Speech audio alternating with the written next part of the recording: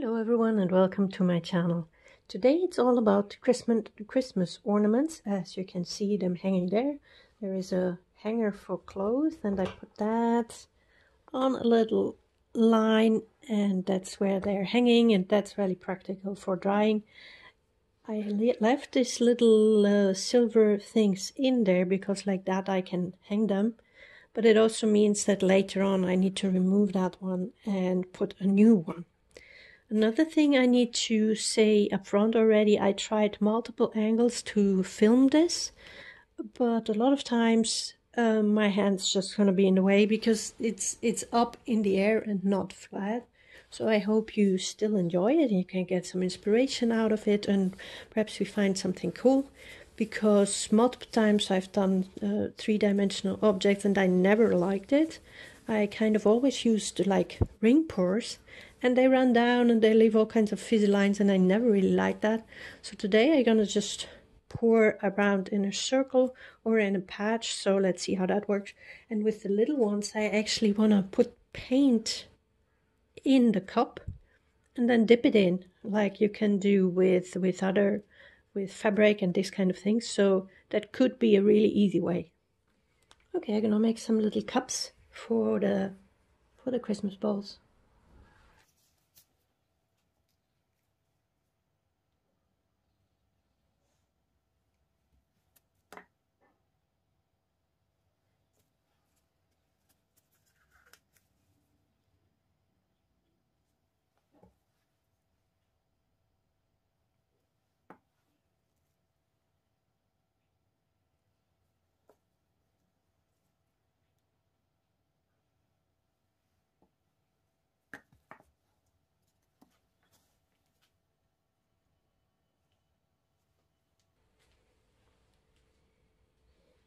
What I also want to do now is not, I did that before, to pour on it straight, and I always had the problem that I had the bottom not covered, so I'm going to pour on them a little bit horizontal.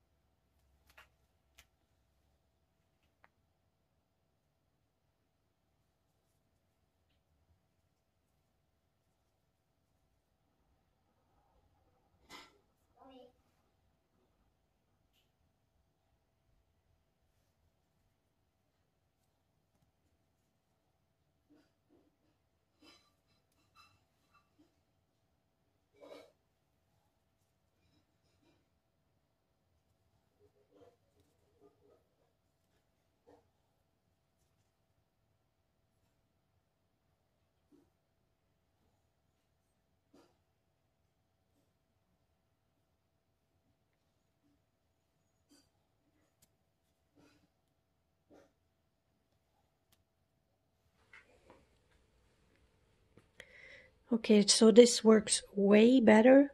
Also the paint is relatively thick. That's I think a good plan to do that. So I get real patches instead of just ziggy-zaggy lines. I have the majority of the bottom covered, but it's also way easier to add another line then. So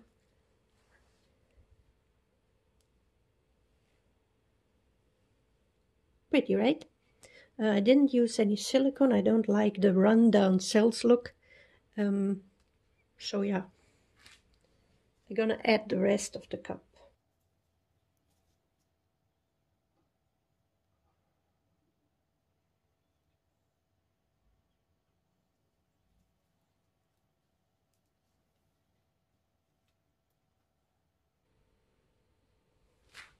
And now I can wait there and dry. That's really the last time I had it on cups and all, it was a disaster and it didn't dry properly. And now it has the chance to really run down also at the bottom and all these kind of things. So that is way better.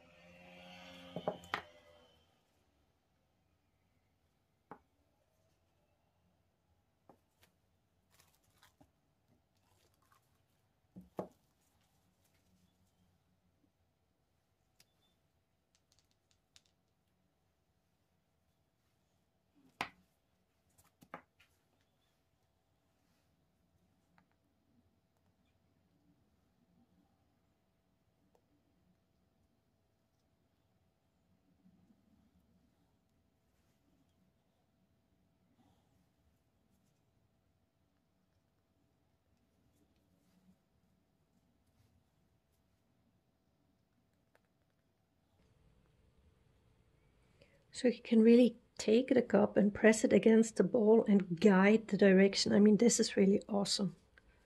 So now here I have a hole, so I can just go up here and guide a line of paint down here. So this is way better than doing like a ring pour or anything else.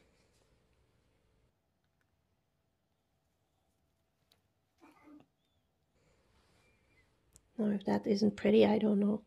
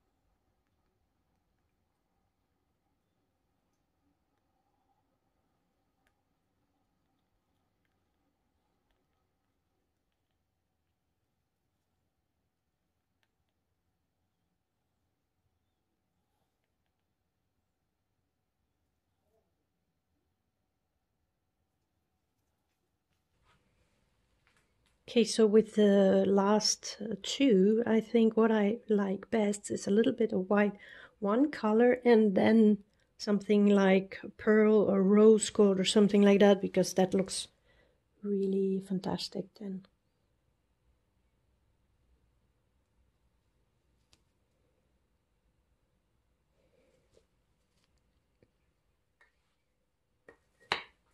Yeah, that's really way better than the others, because with the others, the different colors start running down and it gives us like this a typical ziggy-zaggy.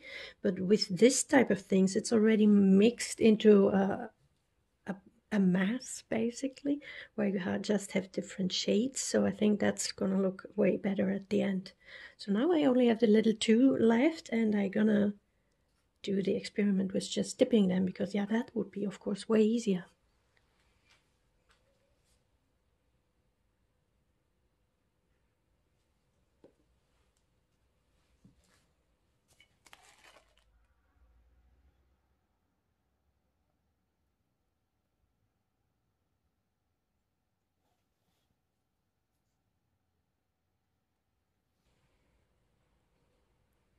Okay, so that was easy. Just dipped it in. And it is like what I said now with, oh, sorry, it's just moving so much. A bit like what I said with the last two, it's like a color in color. But of course, depends on, why is it wiggling so much? What colors you use, but this was easy and really cool. Stop.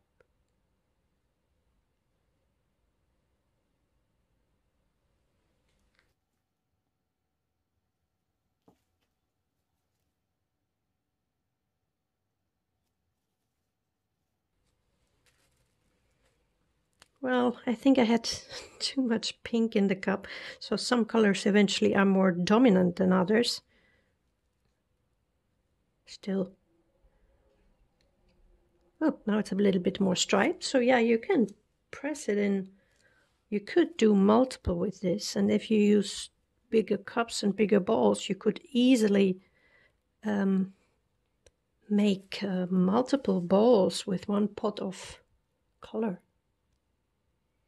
Cool. Okay, so now they're hanging there for drying, and really I like the left two absolutely the best. This is already too much ziggy-zaggy for me again. Oh no, now it's dropping on that one. Yeah, too bad, so I have to do that one over.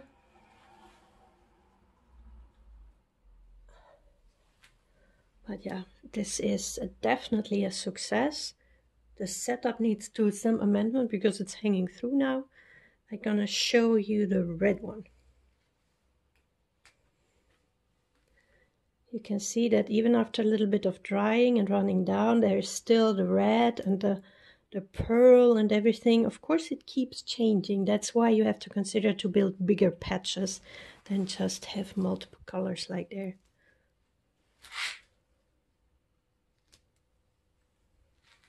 Okay, so I hope that gave you some ideas for the next Christmas. I think I have some for the dipping that could be really practical to do.